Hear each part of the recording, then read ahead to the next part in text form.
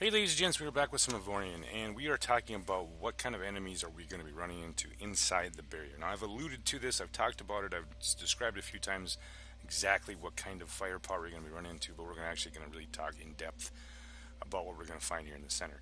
Now currently at the position that I'm at, I'm getting ready to, I've been mining for a while, but I want to mine more Avorion and all that kind of stuff. The problem is almost every sector that you go to that's a yellow blip will have Zotan in them or pirates. Those are typically the two baddies you're going to be fighting in the center of the galaxy most of the time. Pirates are just like outside the pirates, a sector we are looking for, right? For example, there's 3 ships right there of the whatever Heckavy pirates. I want to be able to harvest that for the Avorion ore, or just in general any ore in there. So I have to clean these systems out. So almost every one of these systems here that was in the center that had asteroids in them have Zotan and pirates. The pirates here are no different than the ones on the outside. You jump in, you kill the first 4 ships. Another set jumps in, and they just get progressively harder. Now, in the center of the galaxy, the pirates, their typical main weapon are torpedoes. They're not really, you'll run into some of them that'll have 4 million plus shield. We're playing on expert level. You're going to have to, as you get to the harder levels or the not as hard levels, you're going to have to adjust those numbers up and down. But the highest one I've seen is 4.5 million shields and 4.5 million hull. And it's usually only 1 or 2 of the 12 or so pirates you're going to have to fight to clean a system out. And that's usually the biggest, baddest one that you find. And most of their firepower are usually rated by the fact that they fire a lot of torpedoes at you. And most of the torpedoes are the kind that penetrate shields. And we're going to look at that. Of course, we're going to use one of these, which is a shield reinforcer. Now, I saw me in the other video when I was testing this out. I didn't throw this one on right away because I wasn't thinking. I didn't equip my ship correctly. But the shield reinforcer, what it does is it makes impenetrable shields, but you lose 64% of the shield durability. And yeah, so it does have its drawback. However, you will not be penetrated by those torpedoes. Therefore, it's a lot easier to deal with these pirates when you're fighting in these systems to clean them out, so you can start mining these asteroid fields. Zotan is a different kind of fight. These guys typically 10 ships. We're gonna take that one out. No, actually, we're gonna take. No, we already did part of that one. We need something with a lot of. There's 2,700 asteroids right there, so we'll do that one. Zotan's a little bit different. They tend to be a little bit weaker, at least sometimes, when it comes to the sheer number of shields. It depends on the system you jump in. Everything's RNG in this game, but they usually have very powerful energy-based weapons. So you have to be a little bit careful when you get into those fights. They will some of them will bypass your shields, and some of them will just simply take your shields down really, really fast. So we're going to jump into a couple fights here. We're going to eventually capture that station up there as well, but let's jump in, and we're going to go to this one right here. We have 2,200 asteroids there, and I want to get into that fight. So we're going to have the typical fight where we jump in and we get into, we're going to blow a couple of these guys up, and they start sending reinforcements. All right, so these guys are not. Alright, so there's a raider. There's an asteroid field, a marauder. Yeah, see, so it already starts. And if you push the R button, you'll see down here it's the EMP torpedo. So they're going to start taking down my shields. And that one over there is another EMP torpedo. So yeah, I don't want to get hit by a whole bunch of these guys. So we're going to start taking out these guys little by little. But this is where I was talking about the shields reinforcer, because a lot of times they do carry torpedoes that will go through your shields.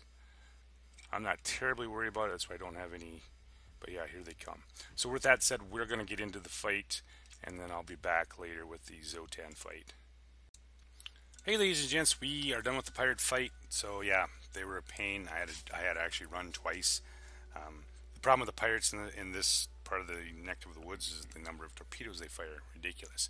So I captured the last Savage Raider.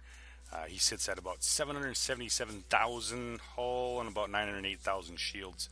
Not the most powerful one. Obviously, there is some of them that are in the millions, but they usually. I think this one had about 41,000 for actual firepower from weapons. However, torpedoes, we figure in the torpedoes, it puts this thing up over almost 500,000 Omicron. What was interesting about it, and there's a reason that, obviously, besides not just getting the asteroid fields freed up to mine, anything in this area is usually going to be tech level 52 for the turret drops, which is going to give you some ridiculously good. So these were some captured ones. I had 4 of these. I have them on a couple ships now, but I had 4 of these double Teslas at 33,000. I had a couple at I had 2 double lightning weapons, and then I had 7 of these at 4,295 with a 77% chance of penetrating shields. So you get some really pretty decent drops out of these fights with the pirates and the Zotan.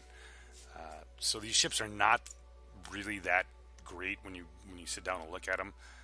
They're very low. They don't have much for power source. I don't know how these things are able to keep up and chase you, but they do for some reason. And of course, you get none of their systems. I got a couple systems on here to get this thing back here, but you get no systems. And I think I had 2 pulse cannons on here. Is all I had that it came with the ship.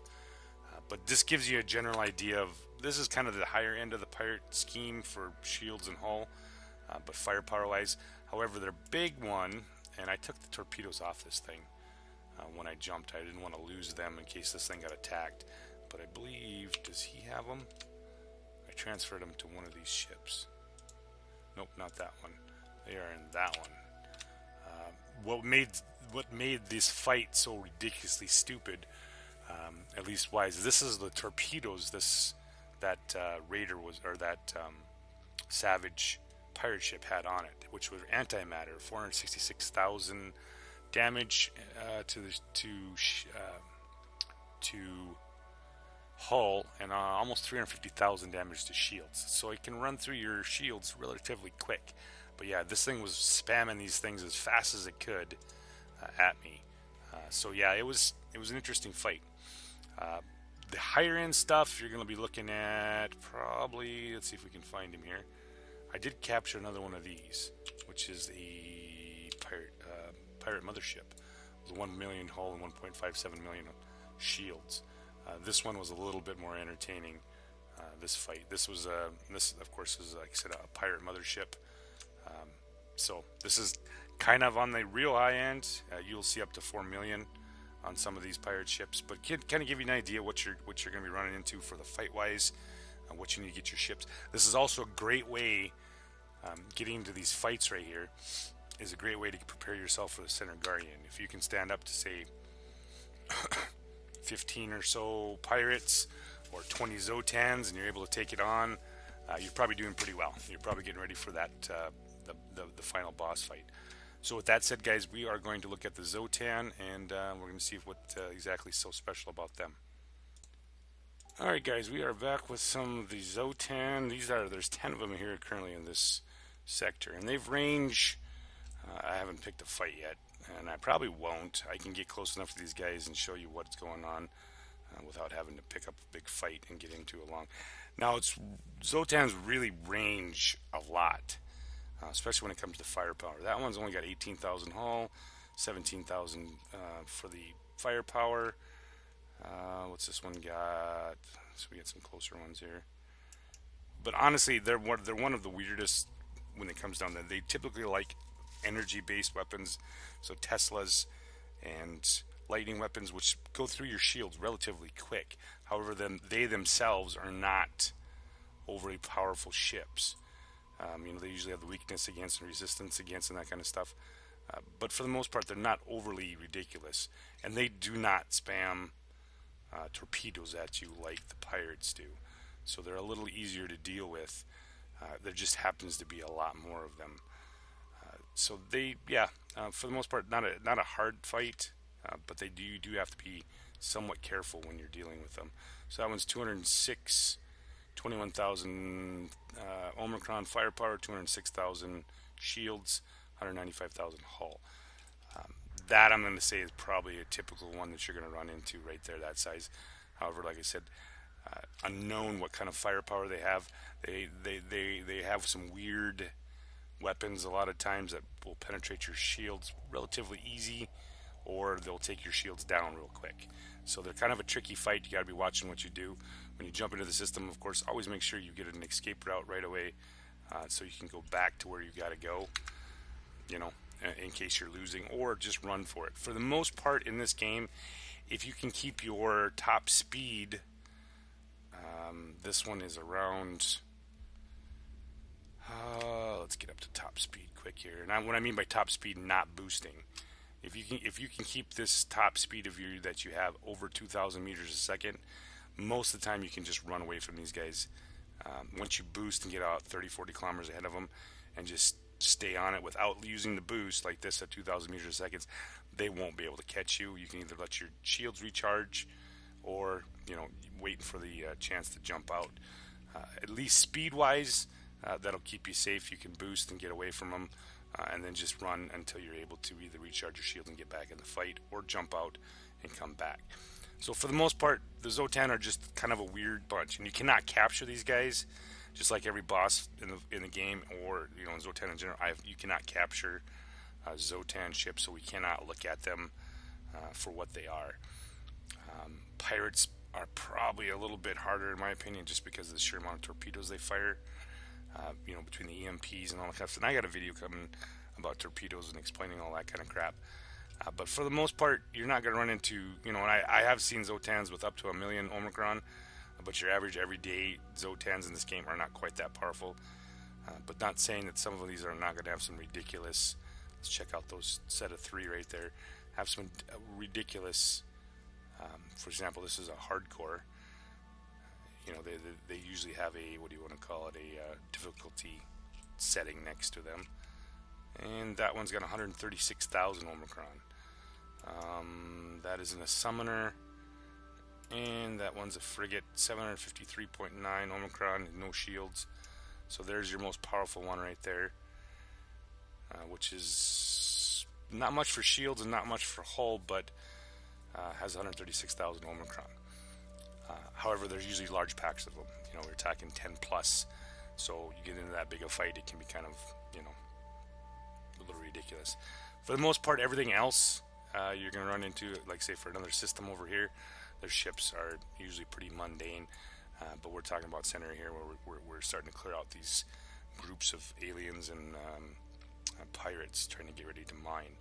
So with that said, kind of giving you guys an idea what you're going to be running into. Of course, this is on expert. You're going to have to judge up and down depending on what you run into. So you guys have a good night, and thanks for watching.